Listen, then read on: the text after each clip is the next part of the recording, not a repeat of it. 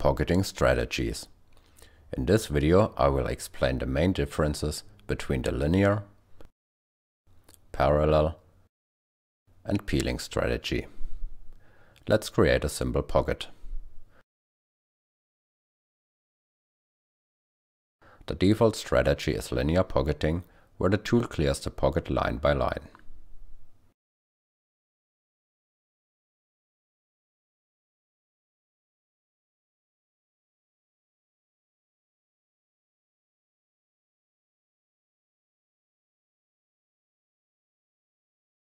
The distance between passes can be set at a step-over column in the tool list. This, however, makes almost no sense for the strategy. Let's see what happens at the beginning. During the first pass, the tool cuts at full width and there's nothing we can do about it.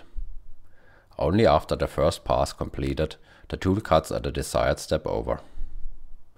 Depending on pocket geometry, there may be more situations where the tool cuts at full width. Conclusion: excellent for large and wide pockets in soft materials, but not recommended for hard materials. Now let's change to parallel pocketing. The tool will now follow the shape of the pocket. As you can see, it again starts cutting at full width.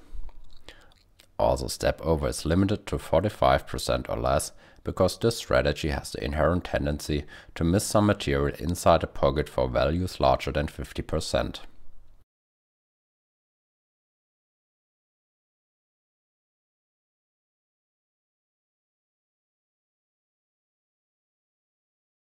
Conclusion: excellent for narrow pockets, but step over is limited to 45%.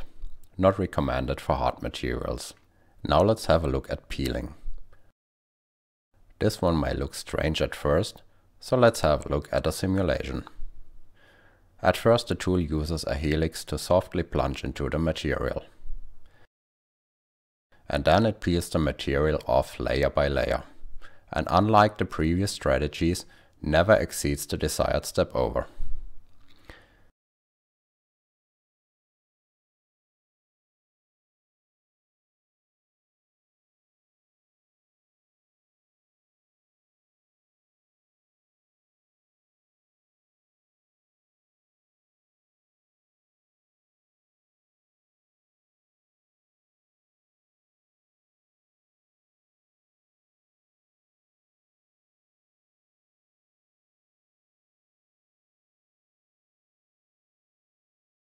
Conclusion: excellent for hard materials. Step over is limited to 45%, but usually much lower values are used. Depth per pass can be increased, as the tool load is relatively low and consistent.